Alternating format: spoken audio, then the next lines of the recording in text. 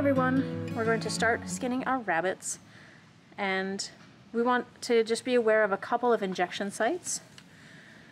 The arterial injection site, you can see red latex around the throat area where latex was injected into the right carotid artery. We also have venous injection site on the saphenous vein of typically of the left leg. And then we also have an incision down the middle where we want to just be careful. This is where they opened up the rabbit to inject the hepatic system, like around the liver, with yellow latex. This helps us see the structures in place and more clearly identify things. So when starting the skinning process, you want to find a fold of skin along the back. We're starting on the back because there's some delicate abdominal muscles that you don't want to accidentally cut too deep. So pinch up a little fold of skin, make a small snip, and once you're through the skin, and then you can start with your blunt probe or with the closed end of your scissors, start sweeping back and forth to loosen the skin from the underlying muscle tissue. We do want to take the skin all the way off the arm up to the wrist and then down to the ankle. So we will be eventually removing the entire foot, but we can keep that ankle covered just for now.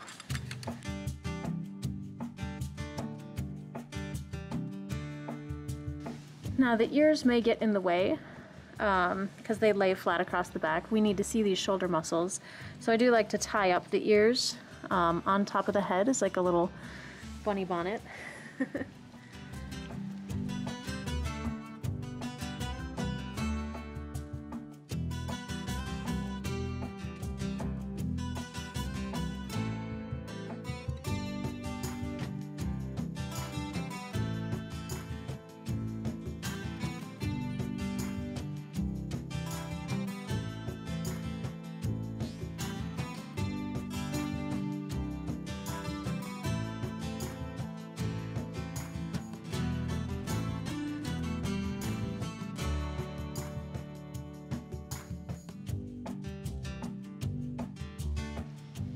This large superficial muscle that we're separating, you may notice that there's skin, and then you can see some fibrous muscle tissue that's really thin and lying just underneath the skin. We are actually removing this, and that's okay. You're supposed to.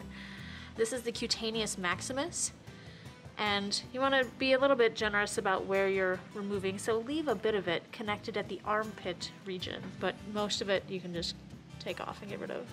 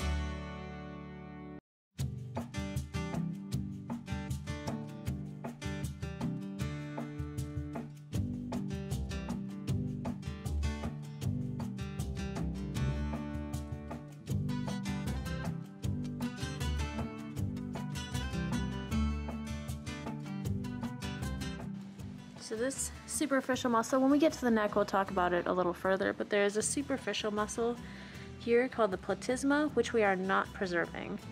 It's very thin. So if you run into it, I mean, we'll deal with it further in the neck. You don't have to take it off right now, but if it'll definitely be cut for the injection site, so you don't have to worry if you see something like this.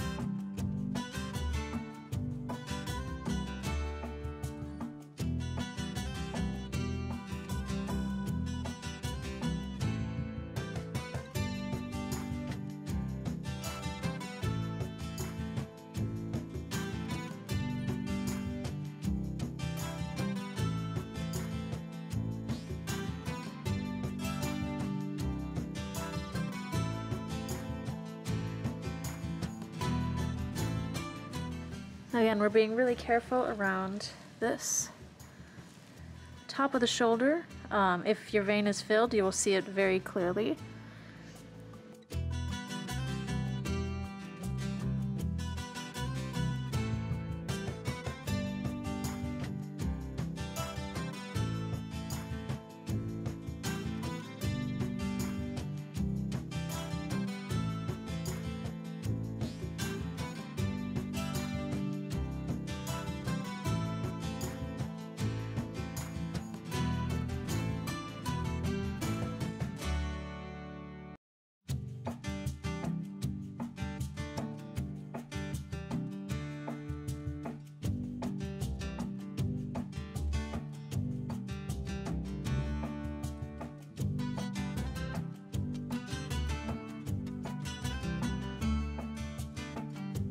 If you have a male, be careful around this region, your inguinal region, so that you don't accidentally sever the spermatic cord running out of the abdominal wall. But if you stay superficial, you should be fine. So stay close to the skin.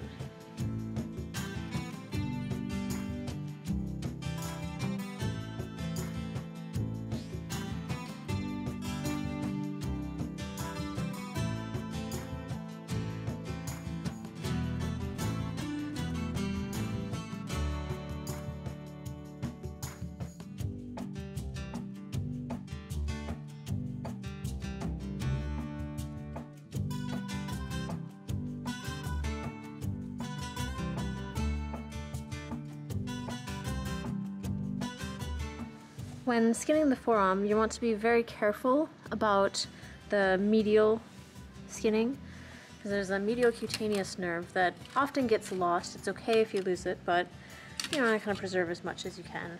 So as you're going through, you want to sort of push away any material that isn't skin.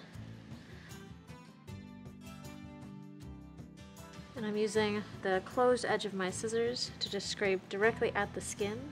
So I'm not pulling at the underlying tissue, I'm pulling at the skin.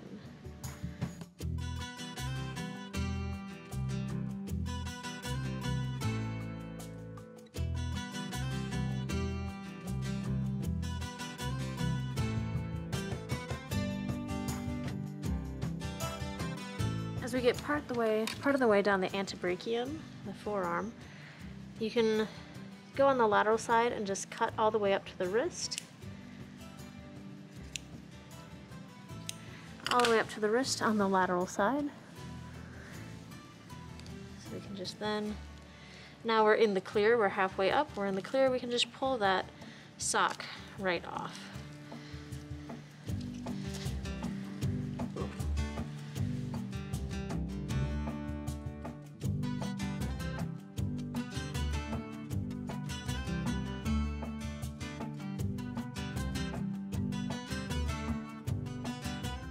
If you do have a male rabbit, the class should be split 50-50, but if you do have a male, you want to just cut around the scrotum for now and just leave those until...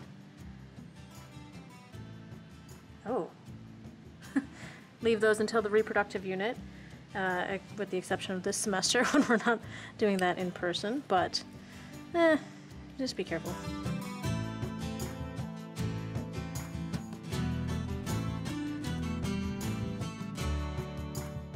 A vein and artery combination, the saphenous group, you want to be careful about that, which is passing superficially along here. You can see the start.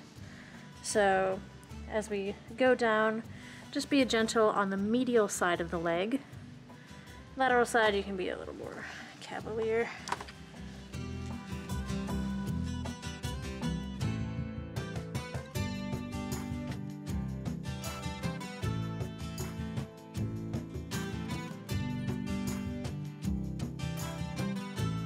Cut along the bottom of the ulna to relieve the skin so you can pull that off more easily, and then cut along the top, that anterior part, along the tibial crest to free the leg.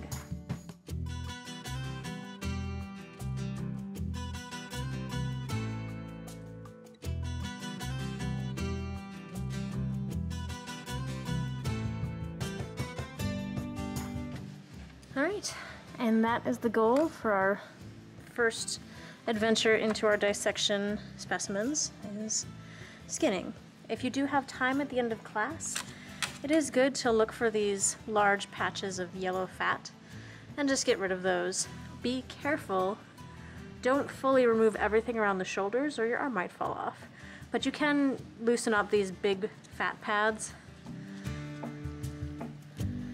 and just kind of get them out of the way.